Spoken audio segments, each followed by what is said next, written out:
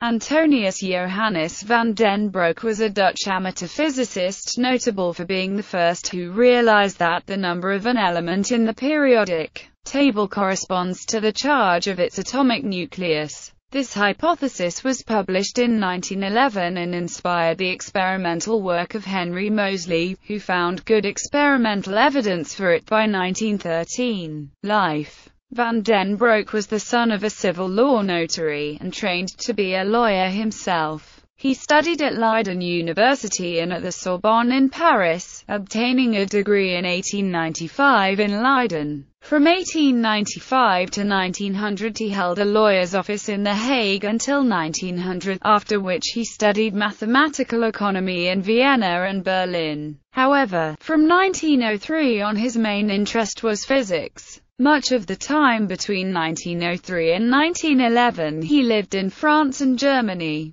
Most of his papers he wrote between 1913 and 1916 while living in Gorsel. He married Elizabeth Margaretha Mauve in 1906, with whom he had 5 children. Major contribution to science. The idea of the direct correlation of the charge of the atom nucleus and the periodic table was contained in his paper published in Nature on July 20, 1911, just 1 month after Rutherford published the results of his experiments that showed the existence of a small charged nucleus in an atom. However, Rutherford's original paper noted only that the charge on the nucleus was large, on the order of about half of the atomic weight of the atom, in whole number units of hydrogen mass. Rutherford on this basis made the tentative suggestion that atomic nuclei are composed of numbers of helium nuclei, each with the charge corresponding to half of its atomic weight. This would make the nuclear charge nearly equal to atomic number in smaller atoms, with some deviation from this rule for the largest atoms,